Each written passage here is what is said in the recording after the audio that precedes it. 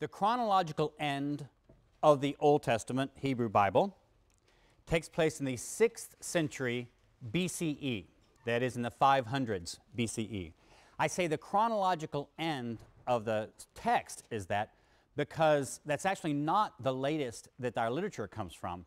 It's just that's the end of the story. What happens basically is that the Jews are taken out of Judea, they're taken into captivity, or at least the upper class is, in Babylon, and then they wait 70 years, and then they're allowed to come back into Judea to rebuild the temple and the walls of Jerusalem, and it's the rebuilding of the temple and the walls of Jerusalem that are narrated in the books Ezra and Nehemiah. But then that's kind of where the story of the Jews, of the Israelites, ends at the end of the 6th century BCE. That's not actually the latest document because, as we'll talk about a little bit later today, the book of Daniel, which claims, of course, to be written in Babylonian captivity, but also by a guy named Daniel who lived in the 6th century, it's actually not written then. It's written around the year 164 BCE. So that's the latest document that we have that's in the Hebrew Bible or the Old Testament. So there's a difference in the actual timing of the documents and the chronological end of the story. I'll remind you of what we talked about last time with Alexander the Great, just very briefly. Alexander the Great, remember, wanted to set up a one world, a universal empire. He taught a sort of syncretism of religion. He taught a common language, Greek. He set up these Greek cities all around. These things will all be very important for us. And that process that we call is what we call Hellenization. So the Hellenization of the world in that time means that we even call that period Hellenistic Greek, the Hellenistic period, to differentiate it from classical Greek period, say classical Athens in the 6th and 5th century, and then the Greco-Roman period, which will come later with the period of Rome. The reason Hellenism is so important for us is because Alexander, what happened to his empire after he died? After much confusion and fighting among his major generals after his death, Alexander's kingdom ended up being divided up into 4 major empires. For our purposes, only 3 of those really matter. And on your handout, you'll see the names Seleucus and Antiochus and the Seleucids. Seleucus was one of the generals of Alexander, and he ended up getting the part of his empire that had been Babylonia, that is modern-day Iraq, and Syria. And what happens is you'll find over and over again that a man named Seleucus will have a kid named maybe Antiochus, who will have a kid named Seleucus, who will have a kid named Antiochus. The Seleucids was what we call their dynasty, their family name. They tended to use those 2 names, Seleucus and Antiochus, a lot. So you'll see just Seleucus the first, second, third, Antiochus the first, second, third, and fourth. Those 2 names were used quite in their family over and over again. So it gets very confusing in historical literature when it's hard to keep them straight, but that's the reason. His general Ptolemy II got the kingdom of Egypt, which was very, very important because Egypt was one of the wealthiest parts of the ancient world. So Ptolemy II took Egypt and set up his own sort of Greco-Egyptian kingdom there. So when we talk about these things, sometimes you'll hear us talk about the Syrian Empire or the Greco-Syrian Empire or simply the Greek Empire. That's because there was a Greek sort of veneer over what would have been local differences. So you'd have Egyptians speaking ancient Egyptian languages, but the elites in the cities would be speaking Greek. So the culture, the elite culture would still be Greek, and the same way in Syria. Ptolemies are easier to keep straight because they tended to all be named Ptolemy. And so they might have a nickname like Ptolemy Philadelphus is a very famous one, but then we give them numbers. So Ptolemy II was the first general who ruled Egypt, and then his descendants would be named second, third, fourth, and so forth. The other empire that was important, but we'll not talk about it too much today, is what was Macedonia and Greece itself, and the general Antigonus Gonatas was the one who took that. And that would be its own sort of area until the Romans defeated the different Greek rulers there and took over Macedonia and Greece. What's important for us, though, was really the Seleucids and the Ptolemies. Because if you draw a line separating Syria from Egypt, the line goes right through Palestine. The Jews were kind of caught, therefore, on the border. So Judea at this time was on the border between these two empires, and they were constantly fighting, trying to aggrandize their own kingdoms. The Jews were often, therefore, caught right in the middle. Antiochus IV Epiphanes reigned from 175 to 164 BCE. He's called the fourth, obviously, because he's in the fourth Antiochus.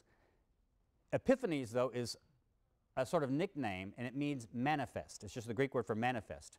But what Antiochus was doing with this name is saying he was claiming divine honors for himself, because what he's saying is, I'm Antiochus, God made manifest among you. This was not that unusual. As I said last time, Alexander had sort of claimed divine honors for himself. He was following the lead of a lot of Eastern monarchs and rulers who would claim to be the descendants of a god and claim to be a god themselves and would receive cult and worship. Antiochus IV, though, was ruling at this time, and he had control, he gained control of Judea. At one point, he almost conquered Egypt, as a matter of fact. Again, there were always these battles. But then Rome intervened. Rome was not in control of the Eastern Mediterranean at this time, but they started getting more and more powerful. So Rome came to Egypt, and a Roman general basically said, you've got to withdraw, and forced Antiochus IV to pull out of Egypt. Why did Rome do that? Well, Rome didn't want any other empire in the Mediterranean to get too powerful. So they wanted they didn't want to really control all the eastern part of the Mediterranean at this time. They would have been stretched too thin. But they wanted these two kingdoms to balance each other out. So they weren't particularly for Antiochus IV. They just didn't want him to destroy the Egyptian Ptolemies and him to take over Egypt, because it would make him too powerful. So Rome, though, shows that they have enough power that they can kind of play the referee between different kingdoms, even in the east at this time. While Judea, though, was under Antiochus' control, a lot of Jews tried to figure out, how do you deal with this whole process of Hellenization? In other words, if you want your own kids to get ahead in the world in this time, and you're going to have an elite family yourself in a town, in a city, it makes sense for your kids to get a Greek education. You want your sons, for example, to be able to speak and read and write Greek. Why? Because that's the lingua franca of the elite, of the business and of government and all that sort of thing. It's precisely the way it is now with English around the world. Elite families want their kids to have English education. They want them to be familiar with American culture, and if possible, they'll even send them to a university in the States or to graduate school in the States. And this is partly because there are good universities in the States, but it's also partly because they know that to get ahead, their kids need to use English. They need to become, in some sense, to some extent, Americanized. This is what's going on even in places like Jerusalem at this time. Jerusalem wasn't a huge city, but it was important enough that there were elites there themselves, and so when they responded to this urge of Hellenizing culture to have their kids educated in the gymnasium, remember, so they would themselves get this sort of Greek rhetorical education. In fact, what we'll call, for the purposes, liberals and conservatives in Jerusalem, because there was conflict in Jerusalem at this time over how much Hellenization you should go along with. Apparently, a majority of the priests and the lay nobility supported the Hellenizing group, that is, the Jewish leaders who wanted to bring more Hellenization into Jerusalem itself. The high priest at this time was named Jason. His name is on here. And in 175, he built a gymnasium in Jerusalem. Why did he build a gymnasium in Jerusalem? Well, if you're going to have Greek education, you have to have a gymnasium. He also founded a Greek polis, that is a Greek city structure. And Jason apparently paid Antiochus for the privilege of having Jerusalem recognized as a Greek city. This would have consolidated the power of those Jewish leaders who wanted to press Greek culture more, rather than those Jewish leaders who wanted to hold back on Greek culture. Because if you control the gymnasium and you control the means of education, you actually control the citizenry, because you can't become a citizen of a Greek polis, a Greek city, unless you yourself have Greek education. So sons of people would go to the gymnasium. And notice what this would do also. It would disenfranchise those leading families who didn't want to have their sons Hellenized. So by holding the control of the education, you disenfranchise conservative Jews who are resisting this Greek influence. About this time, apparently, Antiochus offered citizenship status to the Jews, but, and like I said, admission to the gymnasium and the ephebate. Remember the ephebate? We talked about how the boys around the years 18 to 22 or so, around the age that you guys are, you would be enrolled in this sort of quasi-education, quasi-military training club sort of thing of the town. That was the ephebate, and you had to go through that to be a citizen. Jason and his party controlled this, and in fact they renamed Jerusalem Antioch of Jerusalem.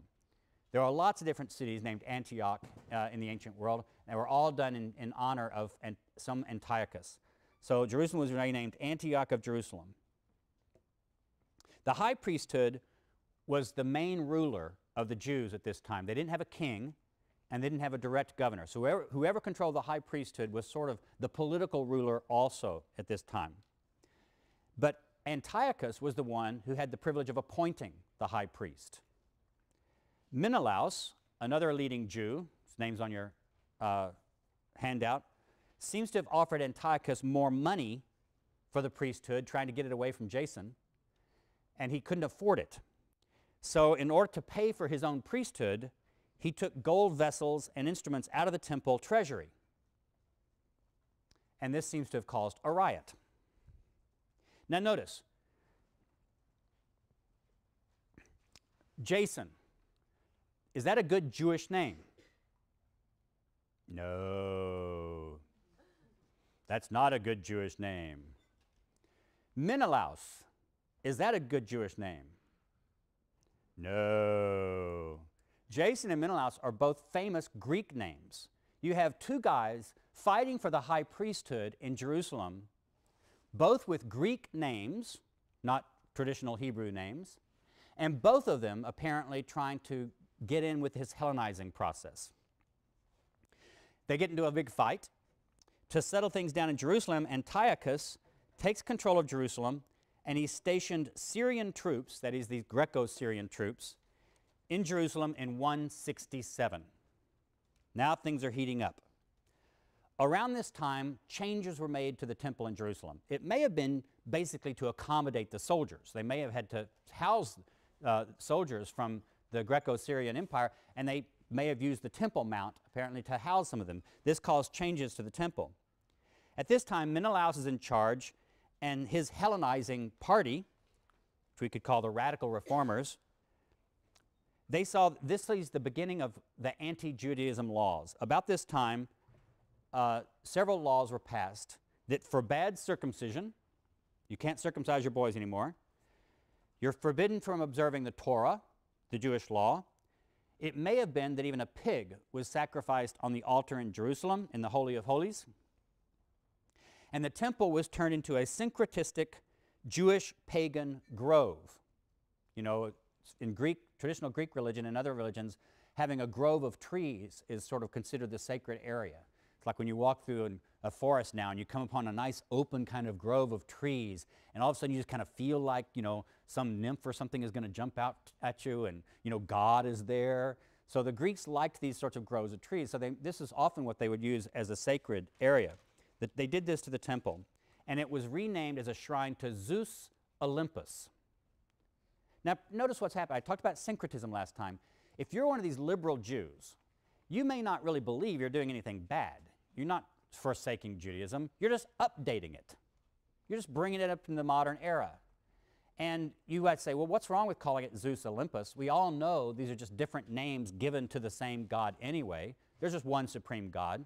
So they may well have identified the Jewish God Yahweh with this god Zeus Olympus and said it's just two different names, one Greek name and one Jewish name for the same Jewish God. That may have been what they were thinking about. They could also have been thinking about the Syrian god Baal. That Baal Shammam was a Syrian god. So they just think, well, we'll have an altar here. Antiochus will be happy because we're worshiping the Syrian god here. The Greeks are happy we're worshiping Zeus Olympus. And the Jews will be happy because it's identified as Yahweh. This whole process of Hellenization, therefore, I'm interpreting this. In a lot of history books, sometimes you'll get the idea that the Jews were all good, loyal Jews, just trying to keep the law, trying to keep Torah, and that the Antiochus IV Epiphanes is putting all this on them and forcing Greek religion and Greek culture on them. That's not really the way it happened. I've told the story the way I perceive, if you read between the lines of some of these ancient Jewish texts, it's more like it's a debate that's going on within Judaism itself. How Greek should we be? How much do you accommodate the dominant culture? Precisely the way you get a lot of this kind of debate in the modern world, our time, of how much do you want your kids, your Jewish boys and girls, to assimilate to be just as American as everybody else? How much intermarriage do you want to have or do you allow? If you're a Muslim immigrant to this country, the first generation, do you let them listen to hip-hop? Do you let the women stop covering their hair? Where do you draw the line? What I'm arguing is that this was what was going on, and it was an internal Jewish conflict that was going on. There were several responses to Hellenization, therefore, among Jews. It wasn't just that that Greeks are here putting this onto Jews. There were responses within Judaism itself. As I've already said, Menelaus and the liberals accept it and promote it. Another priest that had been dislocated from the high priesthood earlier, his family had originally been the high priesthood family, Onias. I think Onias IV is on your handout there. Onias IV actually withdrew from Jerusalem and went off and built a new temple. So he says, well, if you're going to destroy the existing Jewish temple, we're going to have an alternative temple elsewhere. You also have these people that come to be called the Hasidim. It's on your handout. That's from a Hebrew word meaning the holy ones or pious ones or something like that. And they're not to be confused with the modern Hasidim who live in Brooklyn and who come from Eastern Europe. That's a modern movement that came about in the medieval period and has come through. But it's the same word used for these people. These were Jews who decided to be very strict, and they seemed to reject a lot of Greek culture. They certainly rejected Greek religion and Greek sacrifice. They seem to have promoted the speaking of Hebrew, the use of Hebrew texts, and particularly pious observations of Jewish law. You even have a group of high priests, former high priests, who have been dislocated, and other priestly families withdrawing from Jerusalem and apparently going out in the desert and maybe building a community out there. And we find out about them in the 20th century when the Dead Sea Scrolls were discovered in the late 1940s. And so a lot of the theories are these Dead Sea Scrolls were the writings of a sect of Jews led by people who had been priestly families, who moved out into the desert, set up camp on the shores of the Dead Sea, and had their own little sort of maybe quasi-monastic community there, very strict in their observation of the law. They keep their documents. They have some documents in Greek, some in Hebrew, some in Aramaic. So that may have been another way to respond to this increasing Hellenization, is just to pull away and form a different community. And then you have the reaction of Mattathias. Mattathias was a priest from Jerusalem who had settled in a village called Modin in the hill country of Judea. And apparently, according to the texts that come down to us, some of which have to be sort of legends and that sort of thing, hero worship, but the story goes that Mattathias was in his village, and a priest and a soldier come from Jerusalem to the village, and they're trying to force the Jews to sacrifice on an altar. Now, what an altar is most of the time is, do y'all see this little base over there in the corner? There's just a little pillar that might be this high, and to offer something, you don't actually have to sacrifice a chicken or anything like that. You can obviously sacrifice animals, but you can just pour out some wine, or you can pour some grain or something like that on the altar and burn it up, and that will suffice as an offering to a god without killing an animal. Something like this may have been going on. Mattathias, it is said, took the sword away from the soldier and killed this priest and the soldier for encouraging Jews in his village to sacrifice to the gods. This, of course, was against the law. So Mattathias runs off to the hills, taking his family with him, his sons. He had several sons, and this is the beginning of the war that comes to be called the Maccabean Revolt. It's called Maccabean because after Mattathias died, shortly thereafter, he was the leader of the revolt in the beginning, his son Judas becomes the head general of the bunch. And Judas early on earned the nickname Maccabeus. And we're not really sure what the nickname means or where it comes from. It could be something like the hammer. So, you know, he could be Judah the hammer. But it may have been an attribute from him being a very good general and winning a lot of battles. But against all odds, this ragtag bunch of basically guerrilla fighters up against a far superior army of Antiochus IV Epiphanes. They beat them. They retook Jerusalem. They didn't actually beat them in Syria. They just beat them several battles in Judah. And Judas was able to recapture Jerusalem and the temple. And in the year 164, they cleansed the temple of the profanation, the pollution of having maybe pigs and things like that sacrificed, being polluted as a Greek temple. And so 164 is the beginning of the celebration of the Jewish holiday, Hanukkah. The Hanukkah song now? No, we won't sing the Hanukkah song. So 164, in the cleansing of the temple, is what Jews celebrate with Hanukkah.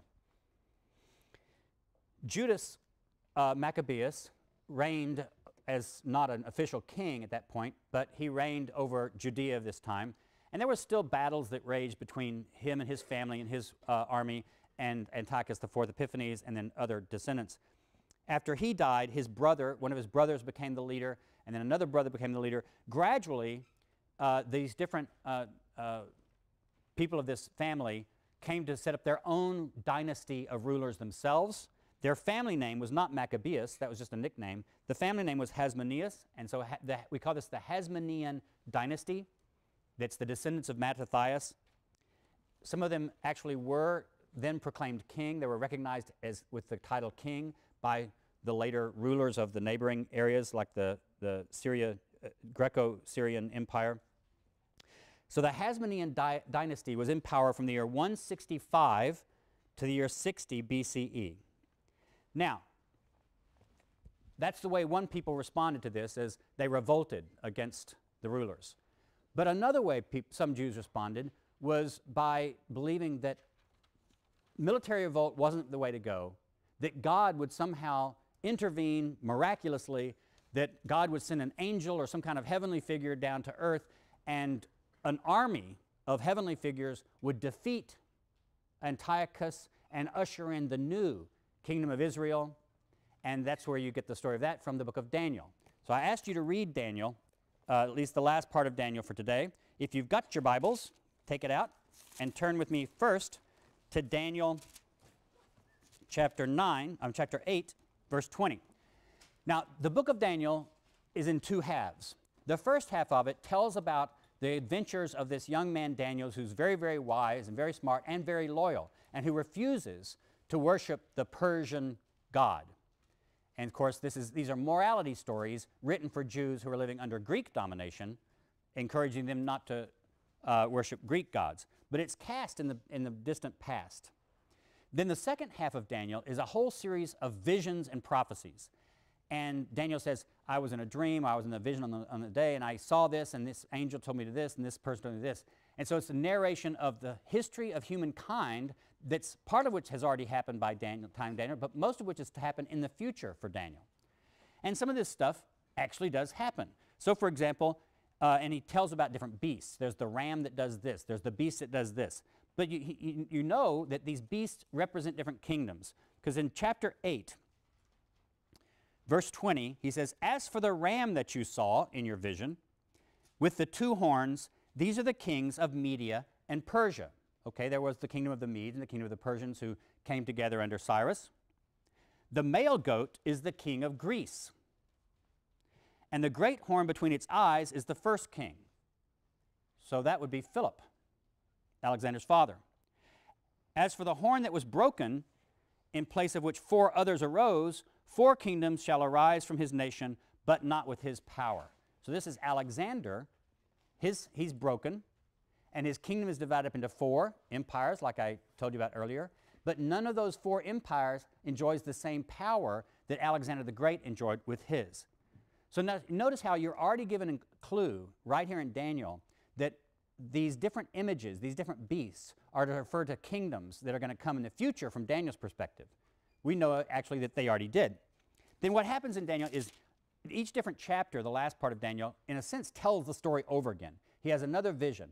And instead of reading it chronologically, as if chapter 9 told about one century, and then chapter 10 or chapter 11 is the next century and the next century, you actually have to read them like cycles, because what Daniel's doing is he's giving you a prophecy of what's going to happen politically related to Judea, but he's giving it to you in several different visions that all tell the same story, just in different kind of symbols. So turn over now to chapter 11.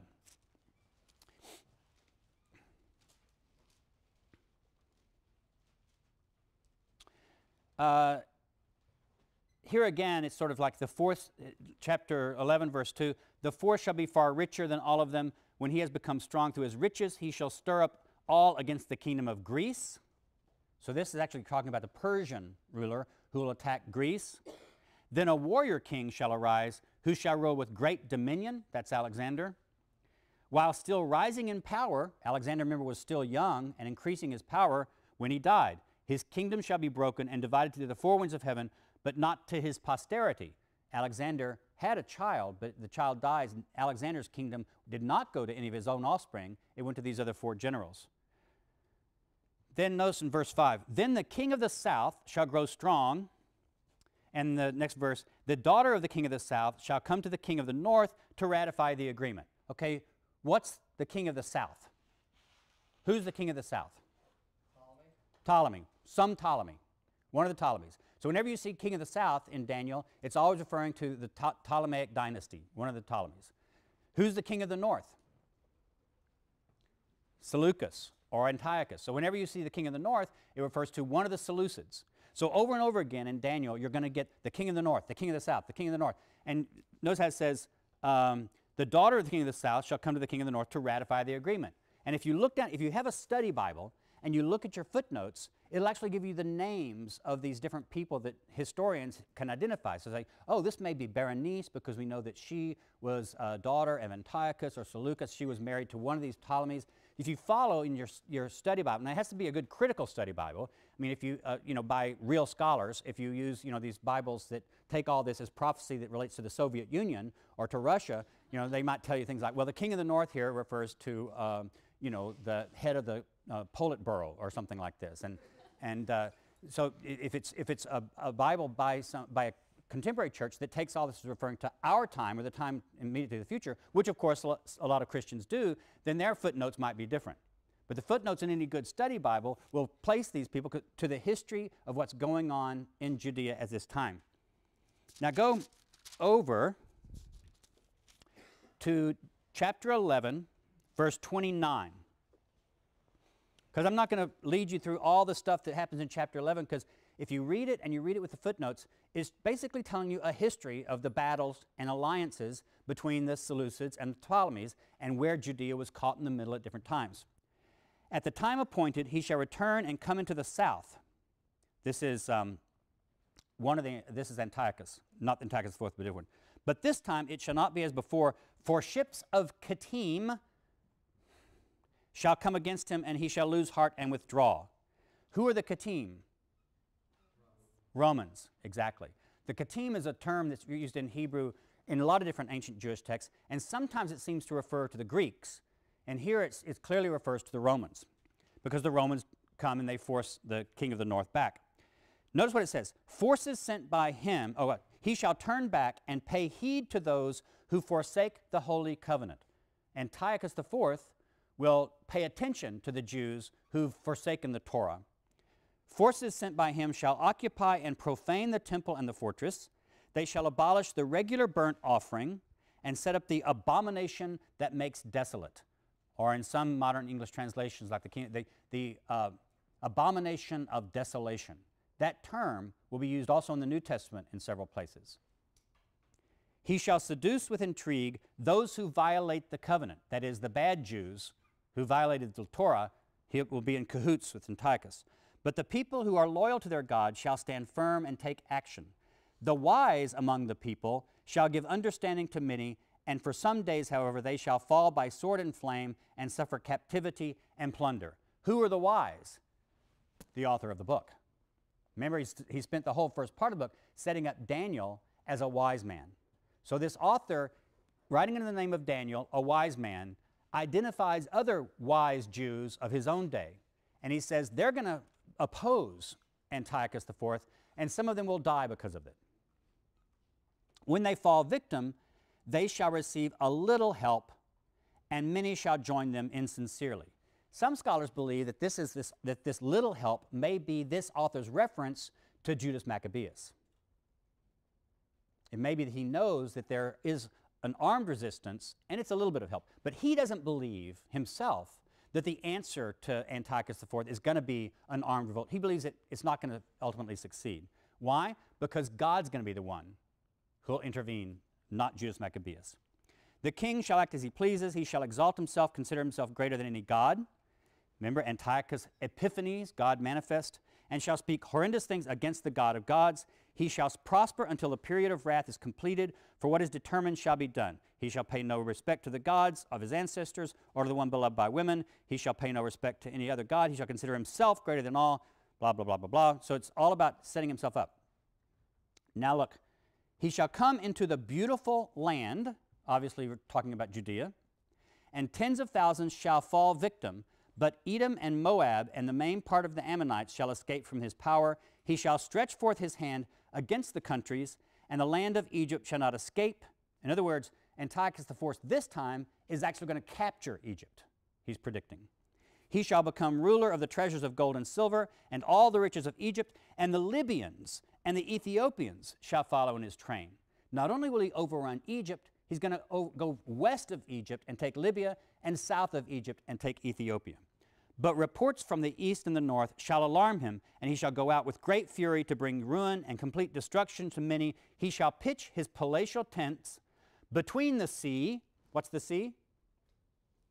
What's the sea? Mediterranean. Thank you. Somebody's awake. And the beautiful holy mountain. What's the holy mountain? Say it. Zion. Mount Zion, which is where Jerusalem is founded. Yet he shall come to his end with no one to help him. He shall come to his end? Wait a minute. He conquers Egypt, takes Libya, takes Ethiopia, comes back through Judea, sets up camp somewhere in that coastal area between Jerusalem and the Mediterranean, and there he dies. That didn't happen. Antiochus IV never took all of Egypt. He never took Ethiopia. He never took Libya. And he did eventually die, but he died way over in Babylon. He didn't die here. How do we know that this document was written around the year 164? Because this author doesn't know the end of the story.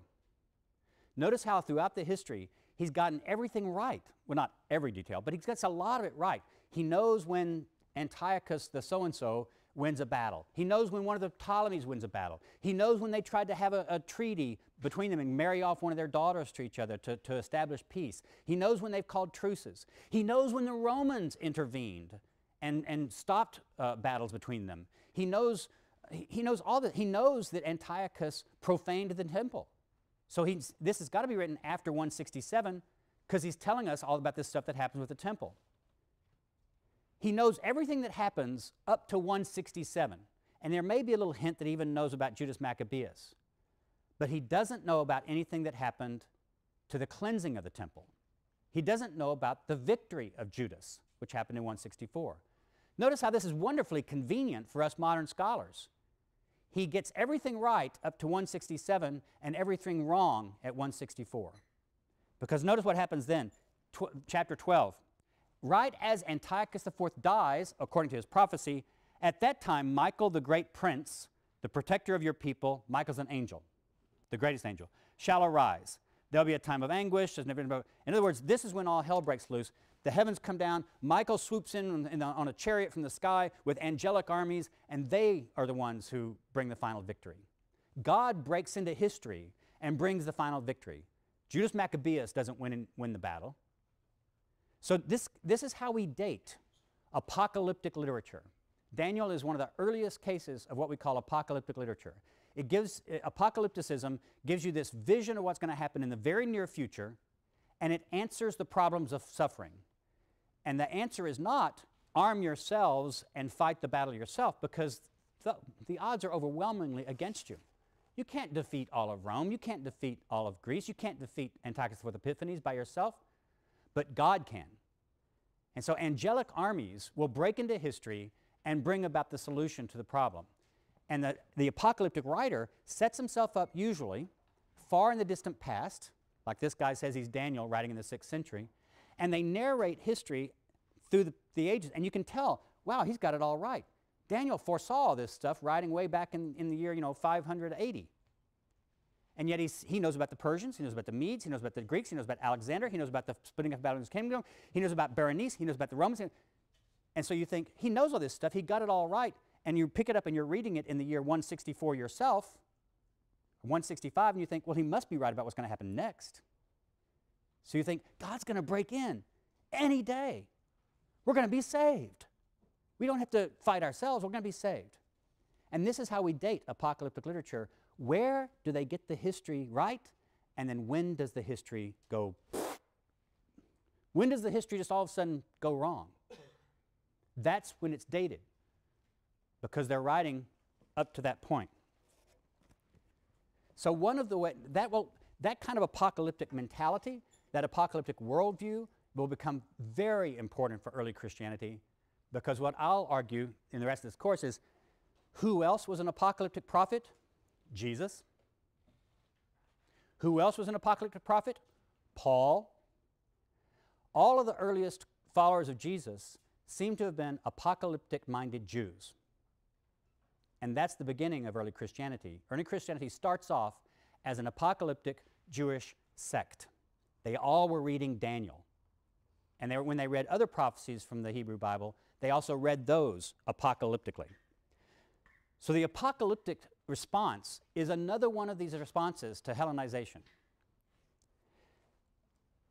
In 63, about 100 years after the cleansing of the temple. First, are there any questions about any of that so far? I'm giving you a lot of both confusing history and confusing terminology.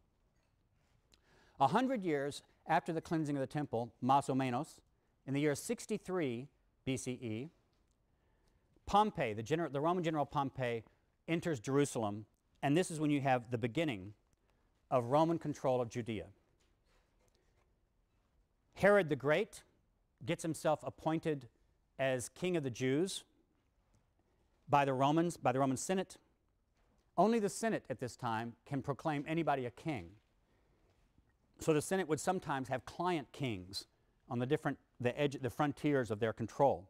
They didn't want to be bothered with controlling everything themselves with their own armies directly or their governors, so they would appoint local kings, whether in Asia Minor, Greece, different parts. Herod the Great was appointed king by the Roman Senate, and he ruled from the year 37 to the year 4 BCE.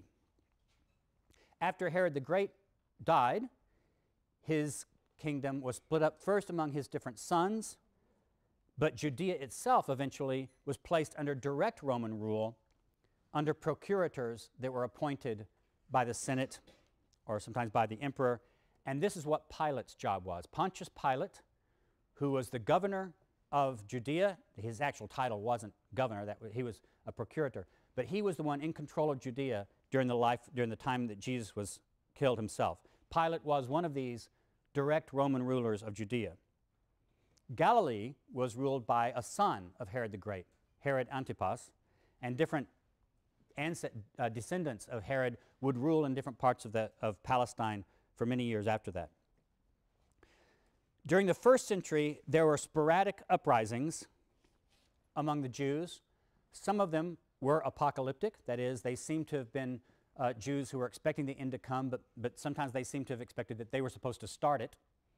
So, for example, you have Josephus tell us about Jewish prophets who would arise and say, "Follow me to Jerusalem, follow me to Jerusalem," and they'd stand on the Mount of Olives, which is this mountain that's right opposite the main mountain of Jerusalem, and they'd say, "Okay, tomorrow we're going to go out and we're going to march around the walls of Jerusalem, and the walls are all going to fall down." Sound like anything you're familiar with? The walls of Jericho in the Hebrew Bible falling down after the Israelites marched around it for 7 days and then 7 times the last day. Prophets were arising using inspiration from Jewish prophets from the ancient past, and they were setting themselves up again as prophets and again expecting God to break through. So sometimes these prophets arose and they were themselves apocalyptic prophets announcing the end of the known world soon. Sometimes also they seem to have been setting themselves up as king of the Jews, and that would make them a Messiah, because the word Messiah in Hebrew just means the anointed one. And what do you do when you make someone a king in the ancient world? You put oil on their heads.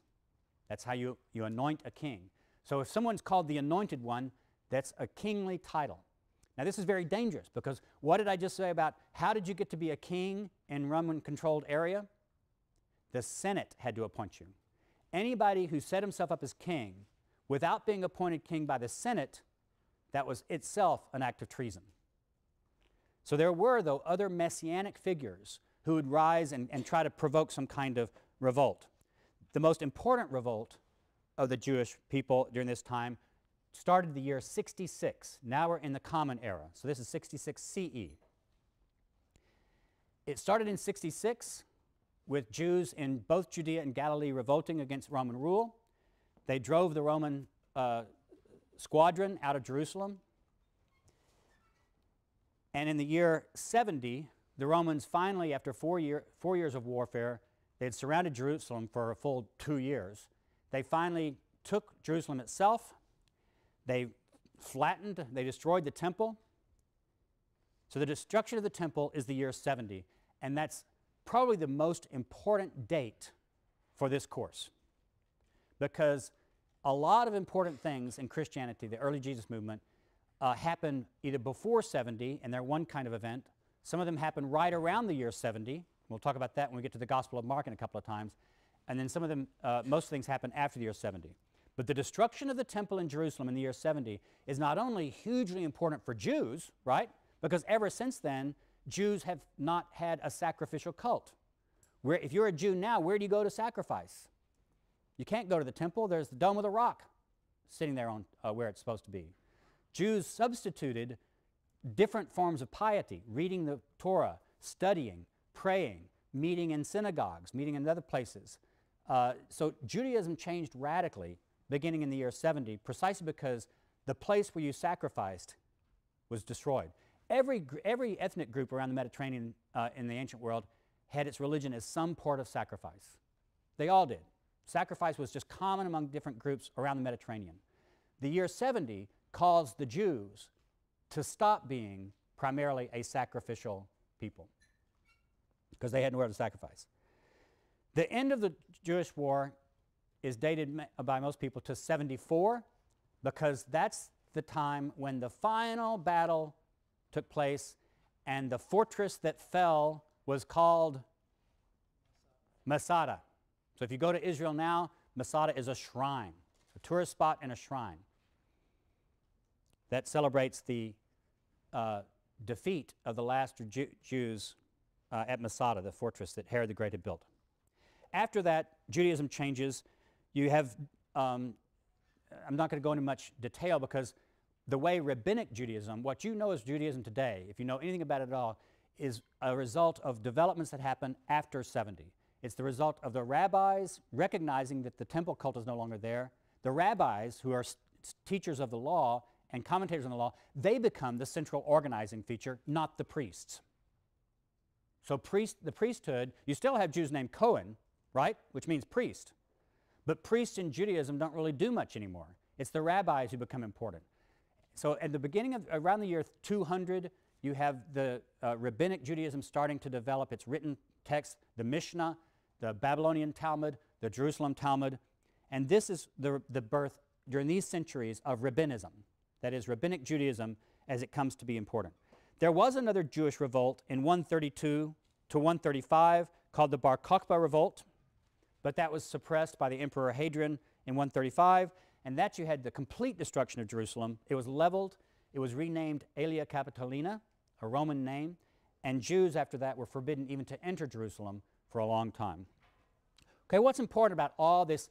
I told you, I warned you last time that last lecture on the Roman Empire, the Greek world, was going to be some just boring historical narrative, and you've had some of the same thing this time, where I just had to tell the story of what was going on in these centuries.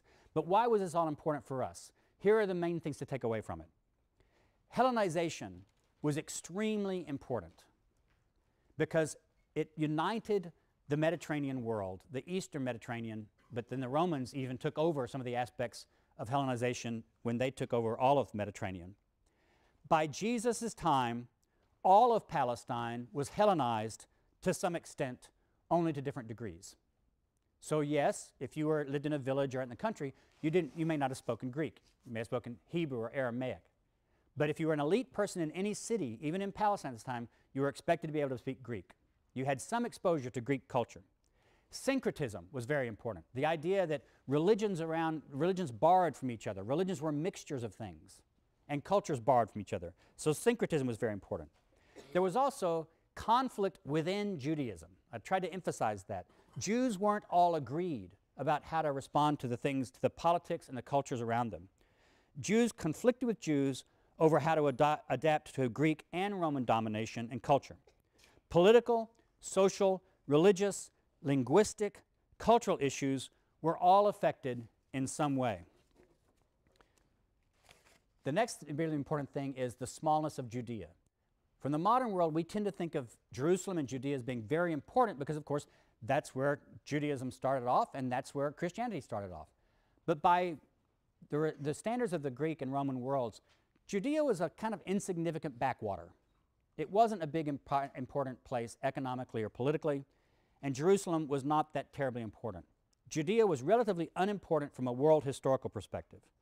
But, and this is also very important for how this lecture plays out for the rest of the course, the Jews were never truly independent during this time, nor were they ever truly powerful during this time. Even when the Hasmoneans, Judas Maccabeus and his brothers and their descendants, were ruling for 100 years or so, they never were politically very powerful outside of that narrow area of Judea.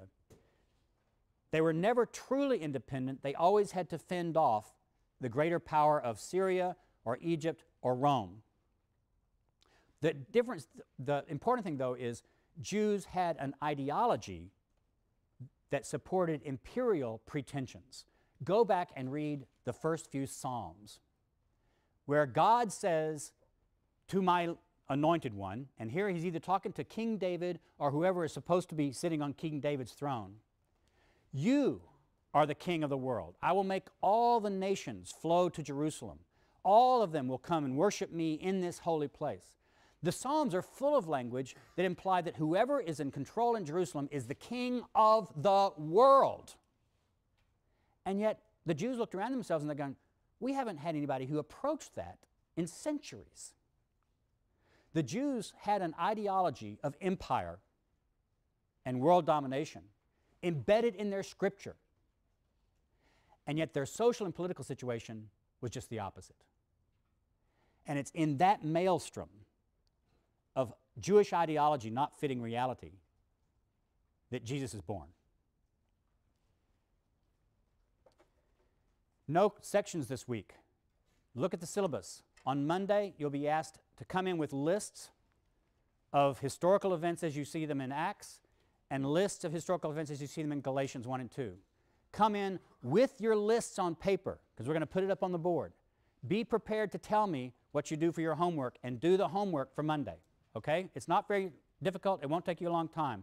But follow the syllabus instructions and come Monday ready to talk. Thank you.